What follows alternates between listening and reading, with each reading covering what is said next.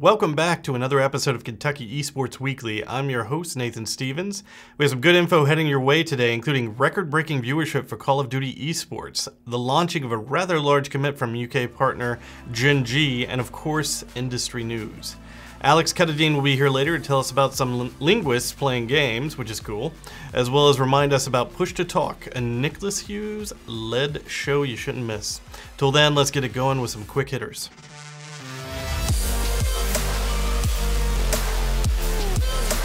The Call of Duty League Championship final drew a record viewership this past week that reset the all-time viewers for Call of Duty Esports. Over 330,000 viewers tuned in this week to watch the Dallas Empire and Atlanta FaZe go head-to-head. Dallas ultimately taking the cake and becoming the first championship team. Dallas collected $1.5 million in prize money, that is a lot of money, and a nice CDL trophy to boot, although I think the money was probably a little bit cooler of a prize. The Empire bested the FaZe in a best-of-9 series with a 5-1 series victory.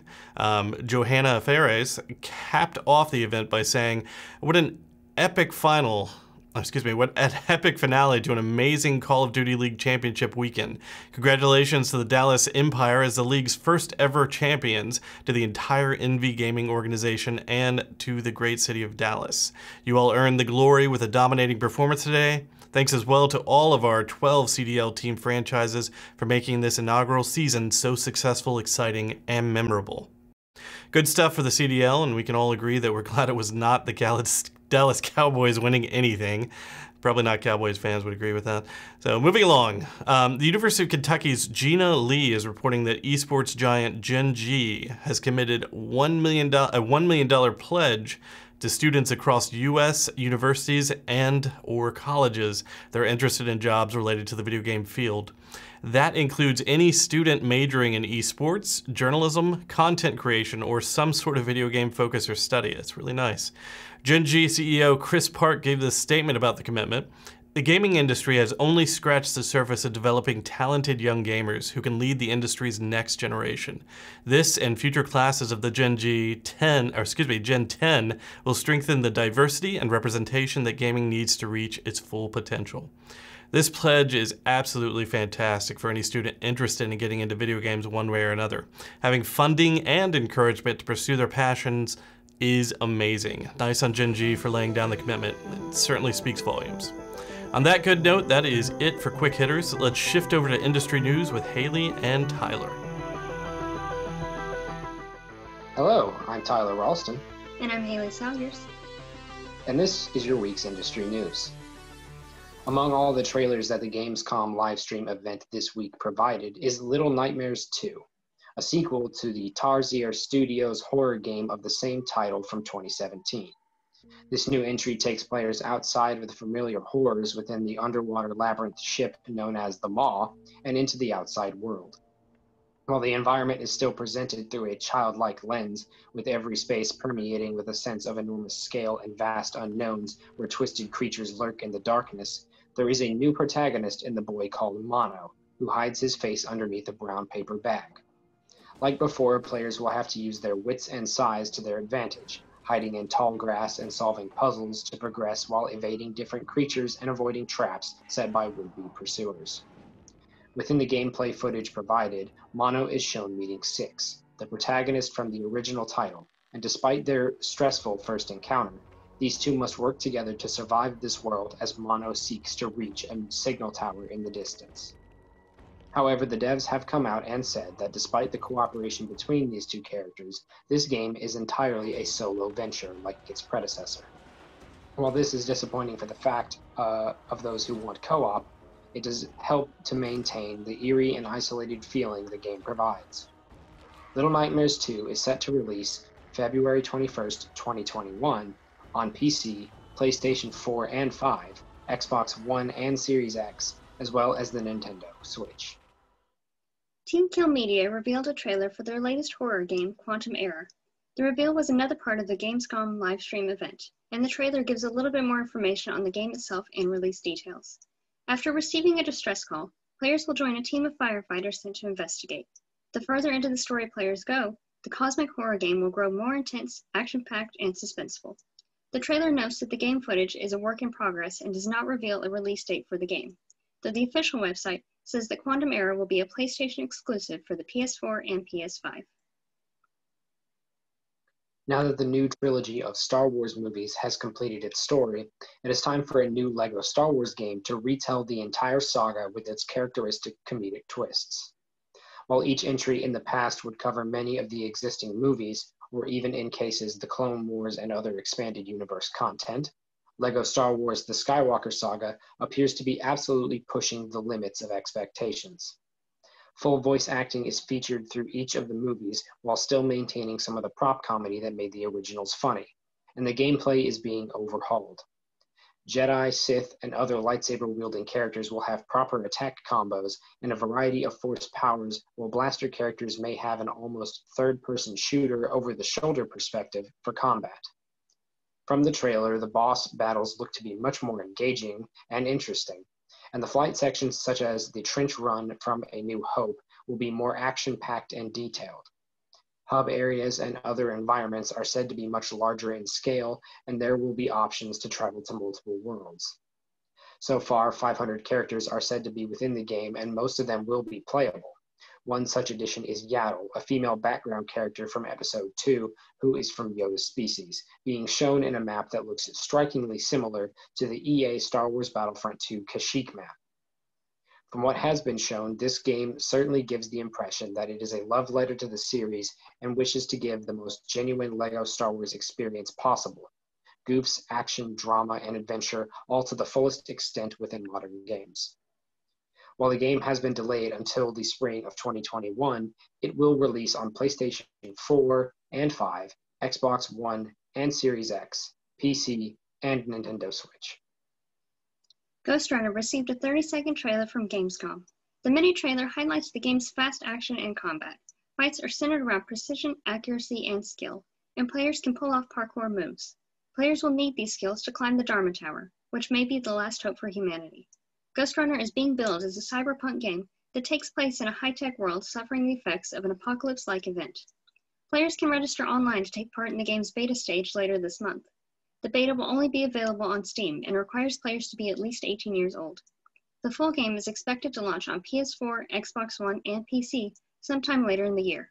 More information about Ghostrunner is expected to be revealed on September 15th.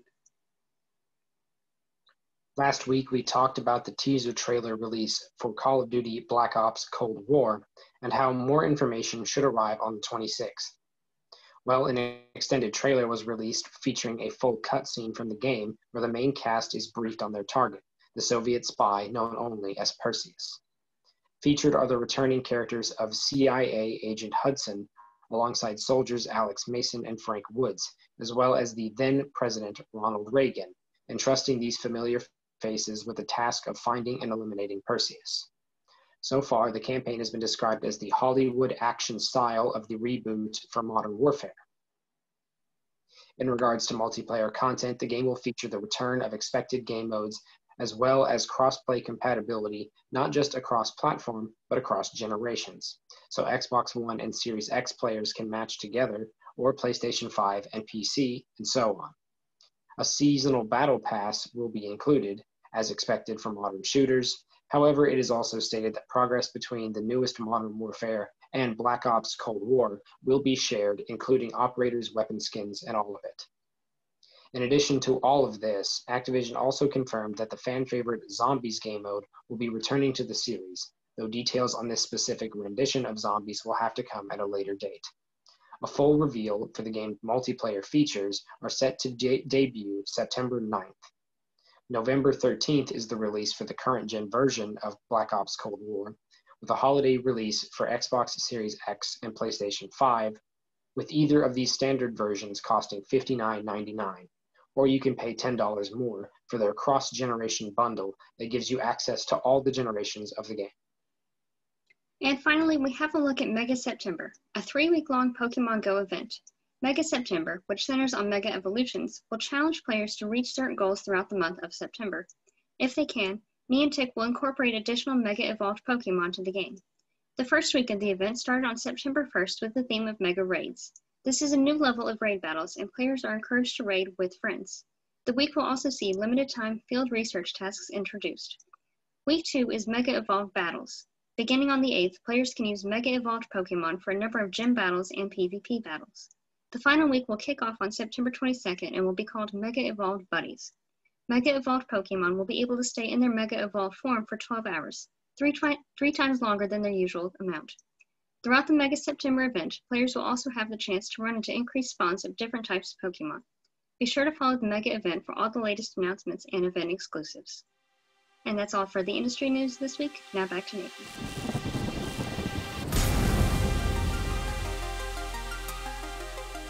Well, we have reached the end of the show, and we've got Alex Cuttadine joining us. How you doing, Alex? I'm doing well. How are you? Doing well, thank you.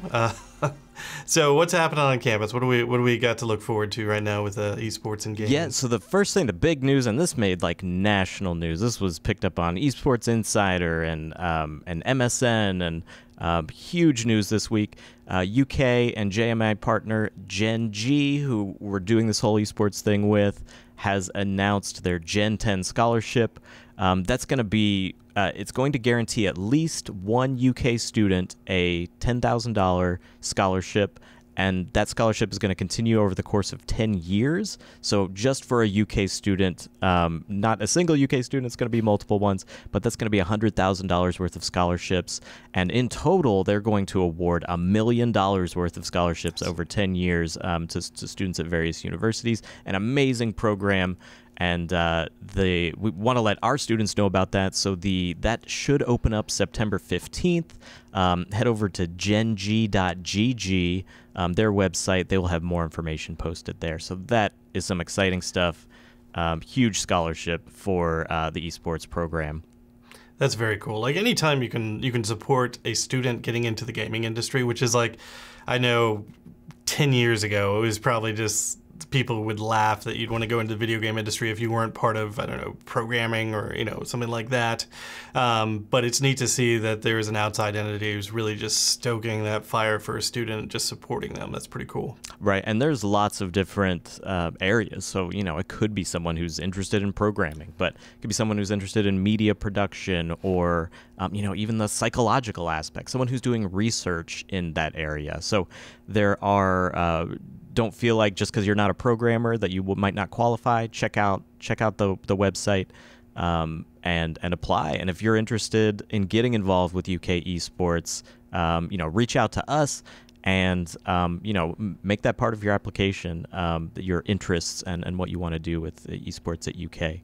And there's definitely going to be more opportunities in the future, and there's going to be more scholarships. And this will be open up to any undergraduates.